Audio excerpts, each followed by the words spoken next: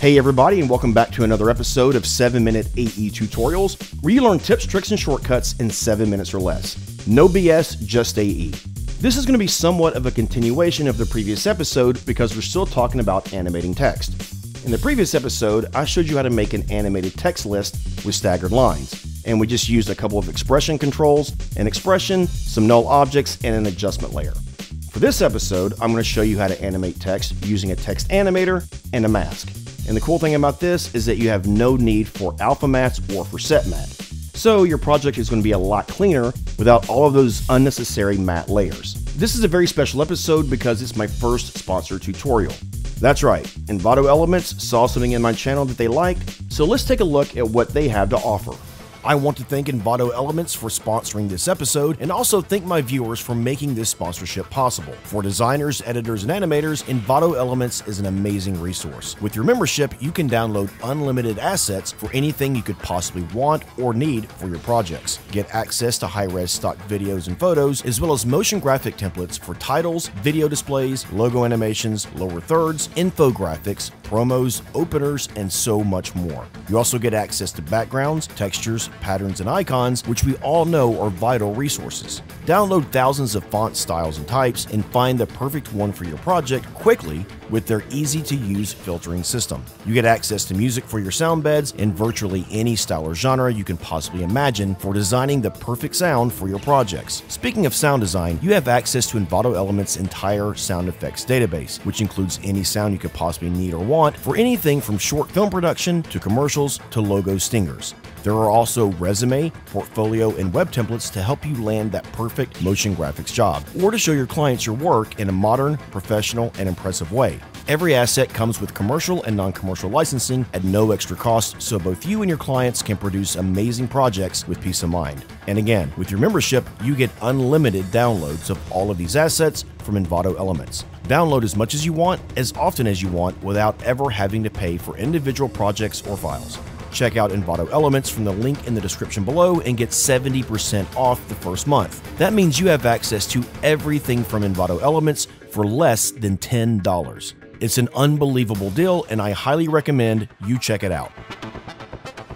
Please like this video so I can take advantage of that ever-changing, ever-elusive YouTube algorithm.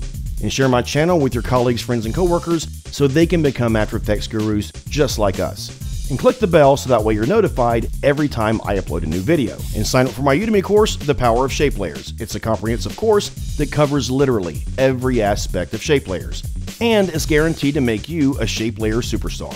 Alright, there's a lot to get through, so let's dive right in. Okay, so this is an example of how to avoid using alpha mats, set mats, and really having a lot of layers. Say, like, what if we wanted this text to animate up or down or from any side, but we want to mask it out? One way of doing this, and I've seen people do this a lot, is that you can go in and add in a solid, make this a different color so that way it kind of stands out. And now maybe you want to move it up to right here.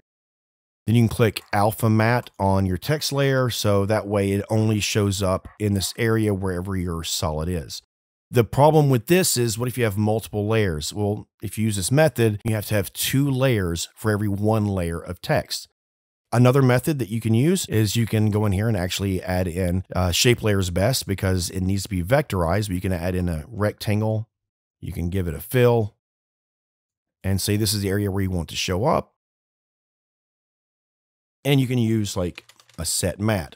So if you apply the set matte to the text layer and you set the matte to layer 1 and just hide this layer 1, now this text layer will only show up in this area where the rectangle is. The advantage of using a set matte like this is that this can actually be applied to any number of text layers. So say we duplicated this layer and it also comes with the set matte layer because we duplicated it, and it's going to apply to this layer as well. So if you needed multiple layers to only show up in this one area, this is a good alternative. And actually, I think it's better than using an alpha matte because instead of doubling the number of layers you're going to have, you only have 1 additional layer. But there is another way, and I'll show you that right now, where you can get around both of those problems and only have 1 layer per text layer if you want to animate text in a specific area. And that's going to be to use a mask and text animators. So let's right click on the text layer, go to mask and choose new mask. And as you can see, it goes right around our text layer. Now, if you bring up your position, you notice if you move your position around, the mask will go with it. So that's going to be true for position or scale or anything else. See right here where it says animate, click the arrow next to it and choose position. Put a position keyframe and maybe go forward a little bit. Actually, let's make this whole comp. We'll make it about 5 seconds long. Go back to the beginning of our layer and then just move this position down. And as you can see, text animators use masks. And you can do anything with these keyframes. Like I want to add in an ease in, maybe bring it in so that way it starts off fast and ends slow. So this animation will always stay outside of this mask. If you need to animate text in and you want it to just be in a specific area, instead of using an alpha matte or even a set matte, all you got to do is right click, mask, new mask, and then add in these keyframes. And the thing that's really cool about this is if you highlight where it says position, go up to animation, save animation preset, you can actually make this into a preset. So you need to make sure you're in documents, Adobe, the version you're in, user presets, and make a folder for 7-minute AE. We'll go inside of that folder and let's just call this text animator and I'll call it position. And you click save, get rid of this text layer. Let's add in some more text. Let's say Jeff Knight. And we're going to go into our user presets under 7-minute AE. Double click on our text animator position and it adds back in our keyframes. The only thing you need to do now is to add in a mask. Be careful where you add the mask in because it's going to apply it wherever your text happens to be. So see, this is our final resting spot. Go mask, new mask. It will apply it at this location and it'll animate in like that. And to show you what I mean, if we go back to the first keyframe and now we add our mask in here, it's going to add it at this lower level. So that way, whenever it animates, it's going to animate out.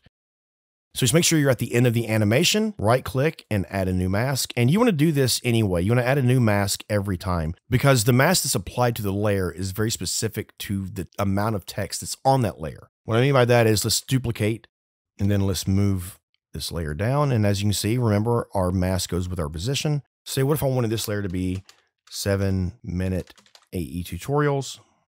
Well, as you can see, the mask is covering up the rest of the text. All you have to do though is click M to bring up your mask, get rid of it, right click and just add in a new mask. And now it goes around your text layer and this animates in using the position controls.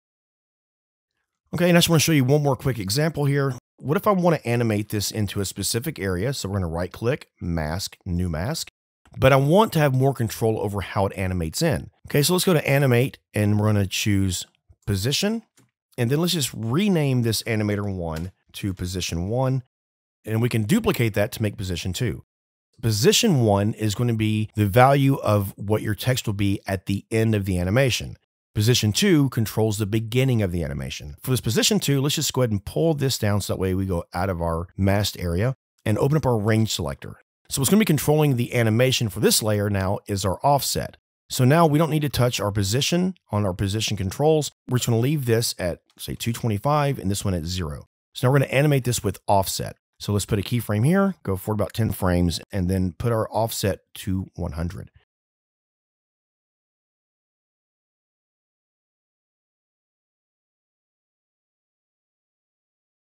If you open up this advanced tab, as you can see, it defaults to characters. So see, this brings in one character at a time.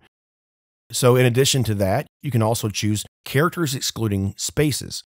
So that's just going to ignore the spaces in between words for purposes of animation. So for right here, for example, the animation is going from the F and Jeff straight to the K, and it's not taking time for that space in between Jeff and Knight. You also have some other options here though. You can also choose words, so that way it will bring up one word at a time. You want your keyframes to be closer together because there's less to animate. And then the other option is you can do one line at a time. So it brings up one line like that. Text animators can get really complicated. There's a lot you can do with them, but these are just a few examples of something you can do super quick. You can avoid using alpha mattes or set matte. And again, this can be saved as a preset and you can apply it to any layer in the future with the click of a button. I hope that helped you out. Please comment, like, share, and subscribe. And click the bell so that way you're notified every time I upload a new video. Share my channel with your colleagues, friends, and coworkers so they can continue to strengthen their After Effects skills as well. I'd love to get your thoughts about this episode, and please tell me what you learned from it. I love to hear that kind of stuff. And sign up for my Udemy course, The Power of Shape Layers. It's a comprehensive course that covers literally every aspect of shape layers, and is guaranteed to make you a shape layer superstar. The link to that course, as well as the notes and the project file for this episode, are in the description below. Thanks for watching, everybody, and I'll see you next time.